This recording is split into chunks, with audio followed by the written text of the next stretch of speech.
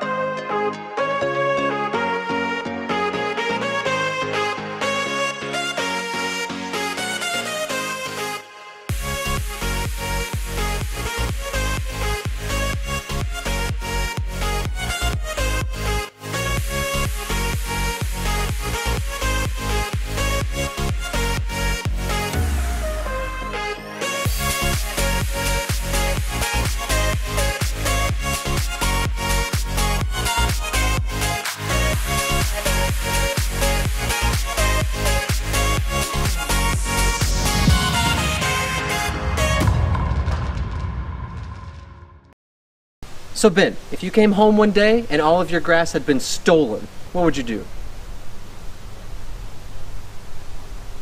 It depends on which area. If they stole the backyard, I wouldn't care. I'd put rock in the backyard because no one wants to mow this thing anyway. And if they stole it back here, props to them for stealing grass on a slope like this. Now the Bermuda's a different story. I work too hard, but most people think that's a weed around these parts. So if they stole the front yard and I started from scratch, I'd plug the Bermuda and fill in my front yard with all Bermuda. The whole front yard? Oh yeah. Oh, he likes the alpha grass. The shortcut's second to none. I think those are fighting words in some circles. So this is the main portion of my front yard. Nice cool season turf. This is just a blend of bluegrass, rye, and tall fescue, mostly tall fescue. This area right here, including the strip right there, is about 1,400 square feet. My wife and I take real good care of all the garden. We love this time of year the mums, and we take care of this. This is what I mow at 3 inches, and then right here, this is a red maple. It's pretty diseased and terrible, but it's doing much better after a lot of help from John Perry, who's given me some advice on how to use some of their liquid fertilizers to help bump this guy back into shape. She's lost a lot of limbs, seen a lot of better days, but I think she's coming back. So let's head over to the side part of the yard. This is where the slope starts to come down. This past fall I did some sodding and seeding over here. This was a lot of dirt, but we are filling in nicely with the sod and the seed. This side slope is just a little nugget of a little taste of what you're about to see in the back. And my favorite part of the lawn, this is our common Bermuda. Mowing this with manual reel at about 1.25 inches. Really happy and proud of what we've done with this area. My neighbor dug up the big Bradford pear that used to be there, dug out the stump, and then I plugged that whole bare area. I mean, it was a giant circle, probably close to 200-300 square feet that I plugged with probably 300-400 Bermuda plugs that I got from my strip right here. But I am loving just the tightness of the common Bermuda. Just ignore that clover there, but you didn't see that. But everything's going real good on this side. We're dropping into fall right now, so the Bermuda is getting ready for bed because Bermuda just doesn't like that cold weather. So off to the lo and behold, the favorite part, the beast. Okay, Ben, if you could pick any celebrity to take care of your lawn for 2 weeks, who would it be? Morgan Freeman, because he could narrate the crap while he's mowing it. So you'd make a YouTube video? Oh yeah. Ah, okay. That'd make a good video. He can make any story sound amazing. So, and he might, you know, he might enjoy mowing your grass. I don't know. What is your dream mower or other piece of lawn equipment? Swordman. And I'd say I've always wanted to try a Time Master. Never tried any one of those. So I guess I'll go with those two. What's your dream car? Ferrari F50.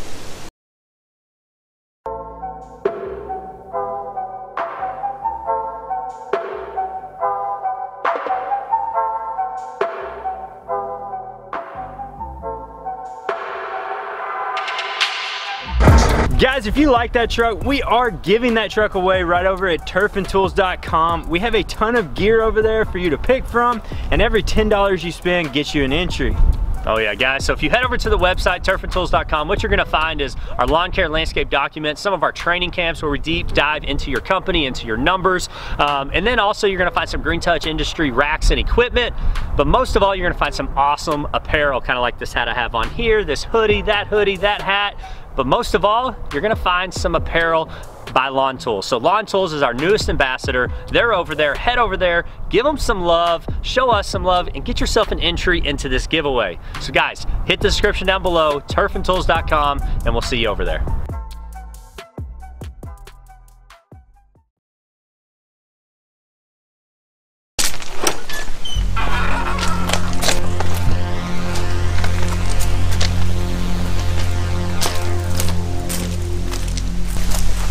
Welcome to the beast, folks.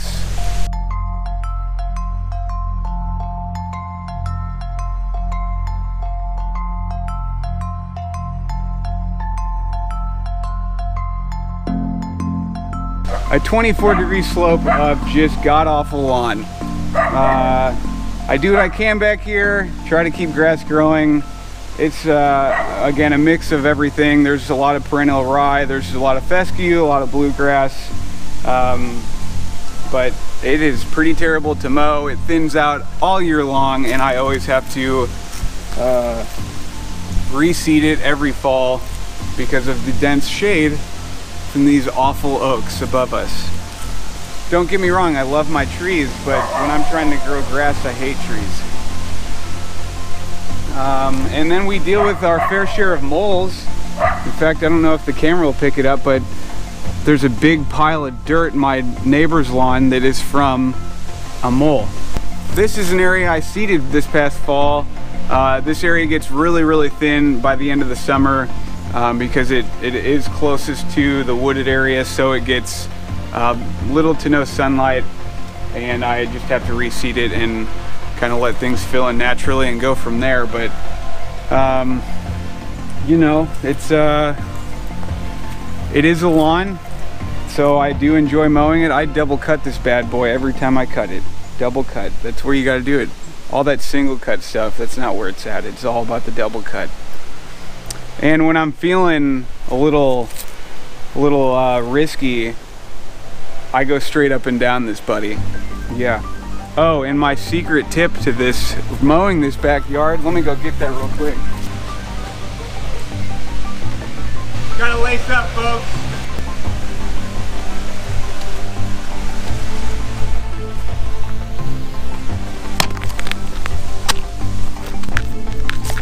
All you former athletes out there, just when you thought you had to hang up the cleats, oh no. When you got a slope like this, you get to feel like you're getting back in the game. So, the cleats are what make mowing back here with ease. I can mow straight up and down without a problem, because if you do not have these on, your feet will slip and it's just a disaster. Now I know you guys are saying, Ben, you shouldn't mow this straight up and down, that's not safe. Yeah, I know, but it's still fun, okay? I still do mostly horizontal, and then I'll do my double cut going like at a 45 or 30 degree angle.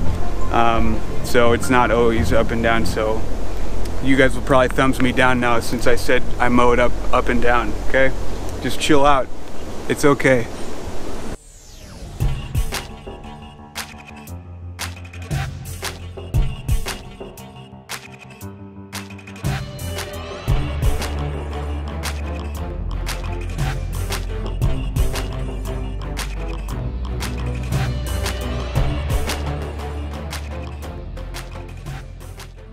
Alright guys, so this is my daily drivers on the lawn. I got the mower that controls my alpha grass, the Bermuda over there, courtesy of Coven Carlson, local St. Louis LCN. He donated that to me. He's one of the, I'm a charity case pretty much, so. And then we got my trusty Honda HRC 2116 with your, lo and behold, LCN sticker, and just so people know when they drive by who's dominating them. Love my Hondas. They are a fantastic mower. This one's actually been in my family for quite some time, so it's got a little sentimental value to it. So I keep my cool season turf at 3 inches with this, both the front and the back on the terrible beast. And then, you know, I tighten up those edges with my Echo GT225 curve shaft with the custom head attachment. Love this machine. It's always a pro quality piece of equipment that's easy for homeowners to use and to buy, and they're reliable. And this has been in my wife's side of the family. This is my grandpa's blower, so another sentimental piece of equipment, a good Stihl BG55. And for my weed and liquid fertilizers, I'll use my sprayers Plus YT25E battery powered 2-gallon backpack sprayer with the fan tip nozzle. This is a great piece of equipment. Love that sprayer. And you asked me, didn't you ask me what lawn tool I would? No, I asked you in an Instagram post what tool you would be if you were a lawn tool, and I believe I said I was going to be a pro plugger. I love this thing. This helped me make that Bermuda fill in that entire area. So this is a great tool. And your trusty cultivator garden weasel for just you know, seeding those bare spots and breaking that soil up. So that's my squad here, my lawn squad that I take care of this lawn with. What's your favorite YouTube channel other than your own?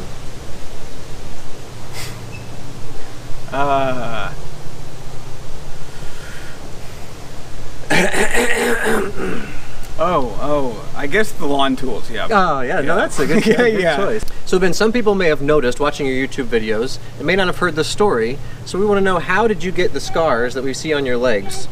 Yeah, so it's not something that is personal.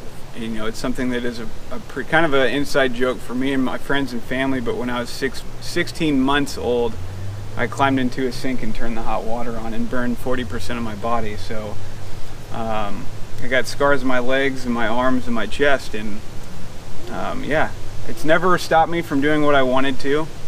It's obviously been something that people recognize, but I always find it funny when family or when I meet a friend and they don't know what happens, so they take forever to ask me what's going on, because they think it might be something really personal, which I understand that, because maybe some people would have some real, you know, something serious that happened to them that it still affects them. Yeah, so that's what happened. Alright guys, you've seen my tools, you've seen the real low Bermuda, you've seen my front yard and the beast. Now it's time for you guys to get off my turf.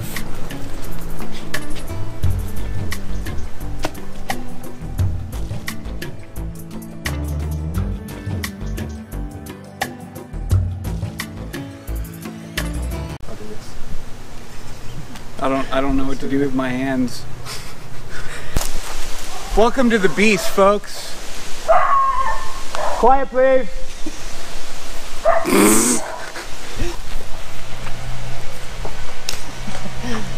Out of the shot. Here it comes.